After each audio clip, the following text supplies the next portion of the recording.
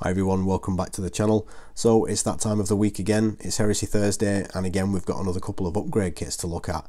So my theory of an upgrade kit every other week has gone right out the window. I was hoping we might see the Land Proteus or something this week, but never mind. This time it's the turn of the Emperor's Children, and again we've got heads and shoulder pads to look at.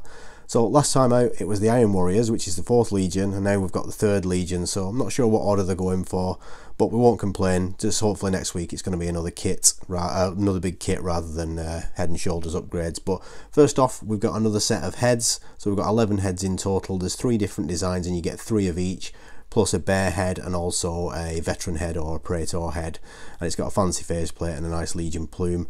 So these are interesting because these are the first proper beakie style upgrade helmets that we've got. All the rest of them are sort of, they look like a different mark more than Mark 6 beakie helmets. So we've got that gold forehead detail, and there's a couple of other bits of filigree or whatever you want to call it. And again we've got that veteran head and the bear head there with a bit of a comb over, but nice looking heads. I'm not 100% sure about them, but they're not too bad.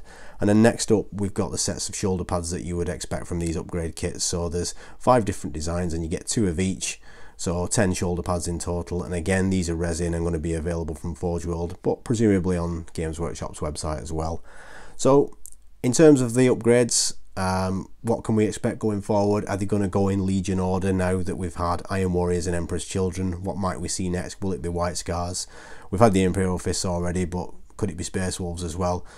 We'll have to wait and see until next week, but hopefully next week, if Heresy Thursday is carrying on the way it is, we might see a larger kit. There's plenty of opportunities. So there's a plastic Predator that we might see going off the Rhino chassis, or we might see the Land Proteus, because that's been spotted in the rule books, or we might even see a plastic Land Speeder. So fingers crossed we will see something good, but you can be sure I'll be doing another video next Thursday for Heresy Thursday, providing that there is one.